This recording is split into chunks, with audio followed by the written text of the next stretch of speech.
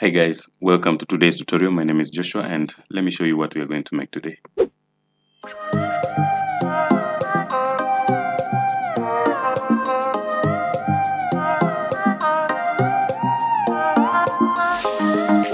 Alright, so open up your Hitfilm. I'm using Hitfilm Express. Make your composite shot, make your project 1080p 60 frames per second. My project is going to be 10 seconds and create your project. Alright, so we've created our project. What I'm going to do first is to import some of the photos we are going to use. So I'll create a folder and name it images, and then in this folder I will drag some of the images that I got online. Just drag it in and then put them in this folder, and I'll create a composite shot and name it main, equally 10 seconds, 1920 60 frames per second. And then I'll also create another composite shot and I'll call it scene 1, 60 frames 10 that way, and then I'll duplicate this scene 1 and rename it to scene 2. And then what I'm going to do is now create a folder, call it main composites, and then this main and scene 1 and scene 2, I'll drag them into main. This is just for proper organization. And then I'll create another folder and call it image comps. So I'll open this image comp and create another composite shot, call it image 1, equally 10 seconds, 60 frames per second, 1080p. And then I'll drag it into image comps, and then I'll duplicate this image 1 8 times to make 9, because we are going to use 9 photos. So I'll duplicate 1 2 3 4 5 6 7 8, and then I'll just rename this composite shot. You can press F2 to rename each and every composite shot.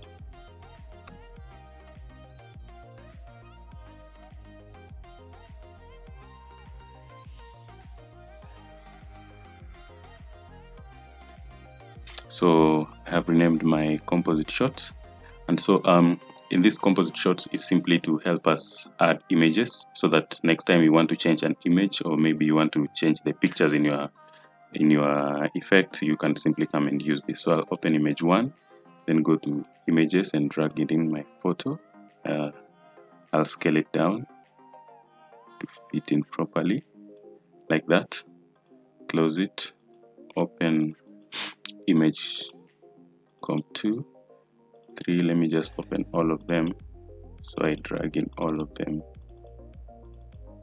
Alright, so I'll go to image 2, open images. You can preview the images. I'll add in this one, also scale it down a bit. Around there is okay. And image 3, I drag it in this one, scale it down also. Alright, image 4, I'll drag it in this one. My photo wasn't landscape, but it's no problem. You can use even in this video 5, in this composite 5, I think I'll add a video. So I'll just open up again, and then I'll add a video, add it to these images.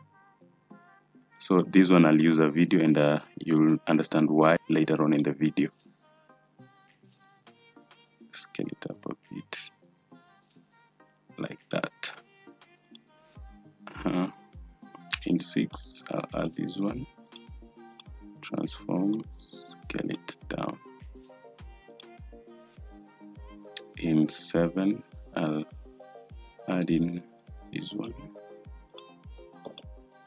scale it down. These images I got from unsplash.com. So if you want such images, you can go to unsplash.com. Alright, then this one I'll add in also. I think that one was perfect. Alright, so so far my composite shots are created, image 1 up to image 9. So I'll go into main composites, open main, and then open scene 1. So this scene 1, I'll drag it into main and then open it, and then I'll take all the image comps and drag them into scene 1 so that they are all in scene 1. And then for scene 2, what I'll do is I'll create a folder, call it images 2, this for our scene 2, and then I'll duplicate all these and add into images 2, then images 2.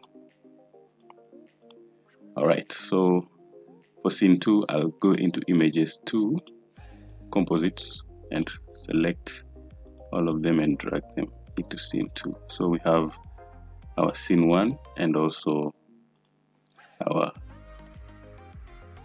scene 2. So these are basically just the same composites, but I've divided them into 2, and you'll understand why. So what I'm going to do is create a new point layer and call it control 1. So I'll parent all these composites to control 1, and then I'll take control. So we want to organize our photos to fit in this window, 9 photos to fit in this window. Remember, the photos are in composites. So what I'm going to do now is open scene 1. You see it has all our images. What I'm going to do is create a point layer and call it, just call it point layer, and then select all the images and parent them to the new point, and then simply scale down new point to 33.3, like that. And then so if you select image 1, I'll use what we call layout. So I will just go to window and select layout.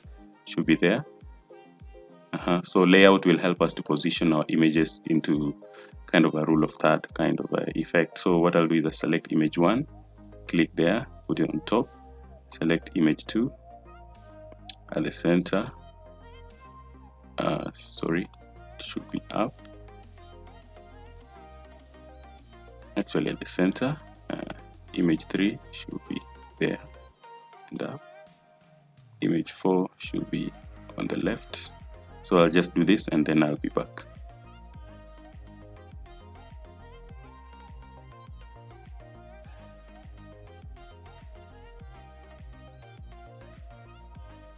Alright, so I've done that for scene 1, and also I will go to scene 2 and do exactly that.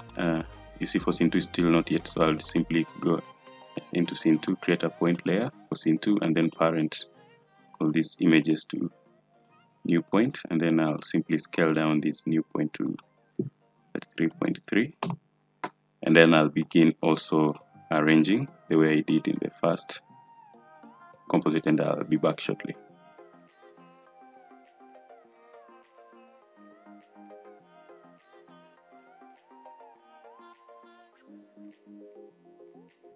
Alright, so I'm done for scene 2. So we have both our images arranged properly in scene 1 and in scene 2. So now that, remember, the control point 1 was in this main composite and the other point layers are in the scenes composites. So what I'm going to do now is to simply arrange these scenes, and what I'll use is this control point. So what I'll do is I'll go to scene 2 and transform at position. I will move it to the right.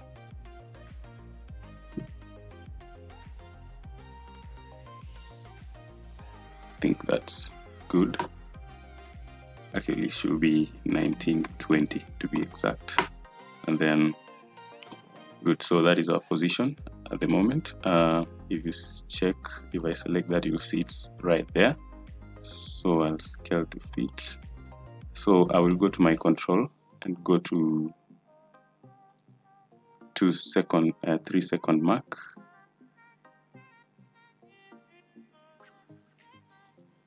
Then I'll put a kel keyframe, and then I'll move it 2 seconds. It's good.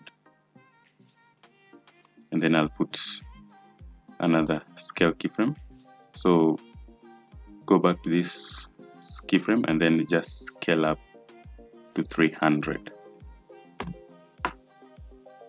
and this one will help us to scale back, and then as it moves to this position, it's scaled back to normal. So select these two keyframes, go to manual bezier, and then hold shift, pull to the right, and then slightly like that. That's cool. So we open this composite shot, we go to 1 second, we put a position keyframe, another position keyframe. I'll move 30 frames up to there, and then I'll drag this composite shot to the left until the other one fits into, it should be negative 1920 to be precise, like that. And then I'll put it to smooth, easier. So that one is good. And then at that point I will go to scene 2. I will open scene 2, then go to my new point layer, open the scale position. At that same position I'll put a scale position keyframe, and then a scale keyframe also, and then I'll move 120 frames, and then I'll scale it back to 100. So this will zoom out the center image, and then I'll put manual bezier, go here, pull it to the left, this one, pull it to the right, and then this one, pull it to the right a bit, just to have a smooth curve. So that's simple. This is the way it will look. So it will zoom in